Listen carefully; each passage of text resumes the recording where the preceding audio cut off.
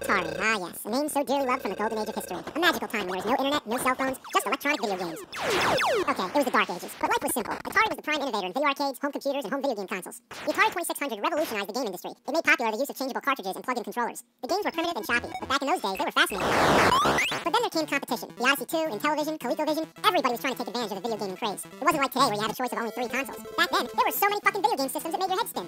Also, there wasn't any way to know which games were good and which games were bad, so consumers were alienated by an overblown market. So ATARI made another console, the 5200. It replaced the TV game switch with an automatic switch box. It also tried to eliminate the use of wires by plugging the AC adapter directly into the switch box. But that only made it more confusing. The controllers had a pause button, which was new at the time, but the joysticks were faulty and unreliable. What it all came down to, the 5200 was an oversized piece of shit. I made a whole video about it, that's how much that sucks. Following the video game crash of 1983 and 84, Nintendo and Sega would rise from the ashes, once again revolutionizing the market and ushering in a new generation of gaming. ATARI threw their hat in the ring again with the 7800. This one resolved all the issues with the 5200. The controller ports allowed you to use the same controllers as the 2600, and it was also backwards compatible with the 2600 games. The 7800 games featured better graphics, but didn't have much to offer in comparison with Nintendo.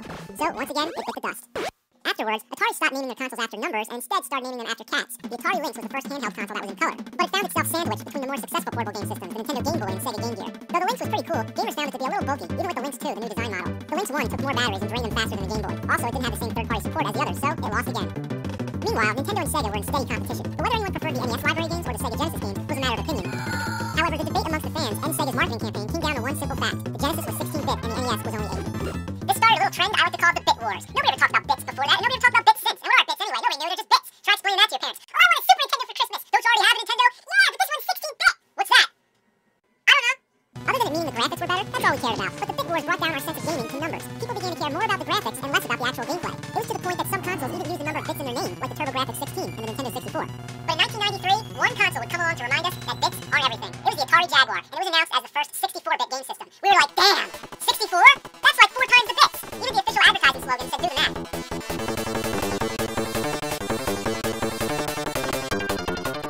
But beyond its vicious exterior and rotating Jaguar cube on the startup screen, it had little to offer. Gamers who were suckered in found a mediocre library of games and graphics that failed to impress.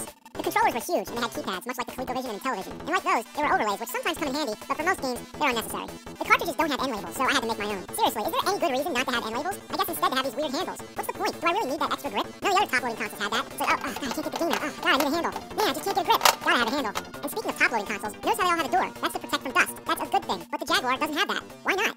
But before I can review any games, we need to discuss the graphics. This is Zool 2. Now, without criticizing the game, it's a typical side-scroller. But look at it. The graphics don't look any better than Sonic the Hedgehog, and that was 16-bit. Maybe a bad choice of game, so let's give it the benefit of the doubt and try something else. Brutal Sports Football. Another okay game. Once again, the graphics aren't too impressive. Where'd the other 48 bits go? Let's try Checkered Flag. This showcases the graphic capabilities a little more, just the fact that it puts you in a 3-dimensional environment. But compared to F-Zero on Super Nintendo, 48 bits less, but a million times more appealing to the eye. Now look at Cybermorph. It's a flying game with polygon graphics. Going back to Super NES one more time, look at Star Fox. Are we missing something here? For a game console that claims to be 64-bit, it really doesn't show a whole lot of improvement. This caused a lot of debate amongst gamers whether or not it really was 64-bit. It's a topic that usually overshadows the Jaguar itself, but it's something that we just need to get out of the way. Well, we do know that ATARI was originally planning a 32-bit system called the Panther, but decided to skip it and leap ahead. The Jaguar still used a 32-bit graphic processing unit, but through a combination of other processors somehow added up to 64.